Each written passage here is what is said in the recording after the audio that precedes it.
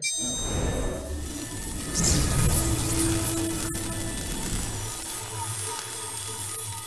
morning, my loving kids. Hope you are doing well. Today we are going to start our new topic, which is WordPad unit number 7. What is the lesson? WordPad. First of all, I would like to tell you about WordPad.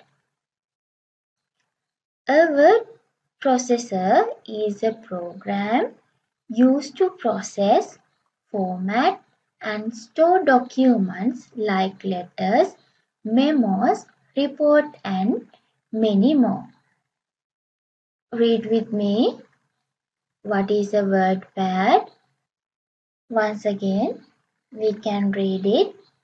A word processor is a program used to process, format, and store documents like letters, memos, reports, and many more.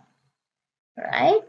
Then next we will see what are the part of WordPad.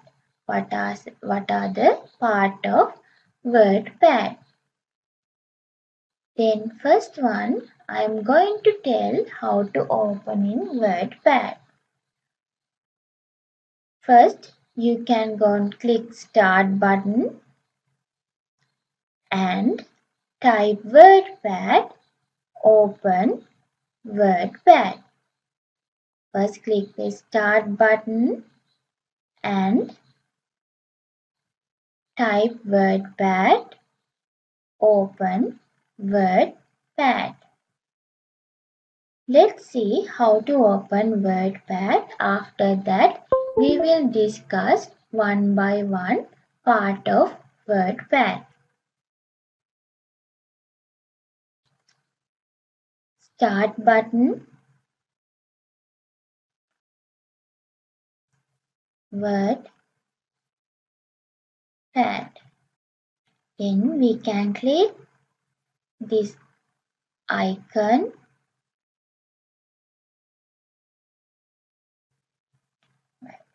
You can see WordPad interface.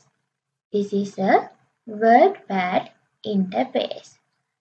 Then let's learn what are the part of WordPad. First one, you can see document, that is called title bar. What is that? Title bar. And next one, main menu bar, file, home, view, that is called menu bar. And next one, you can see toolbar, toolbar. And next one, you can see ruler. This area, that is called ruler. The next one, cursor. Next one, cursor. It is a small blinking line. You can see it is a small blinking line. Once again, look at this part of WordPad. Title bar, main menu bar, toolbar, ruler, and cursor line. If you want to write something, you can use in cursor and we can type with the keyboard.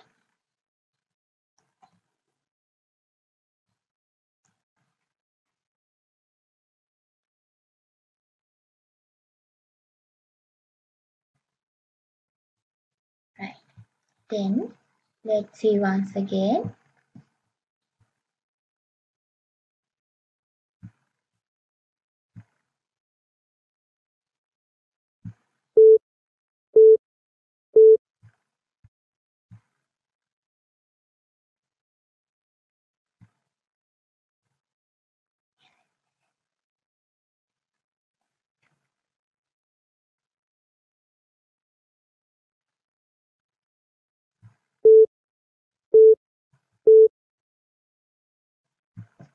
Okay kids, then I hope you can understand in today's lesson the word pad.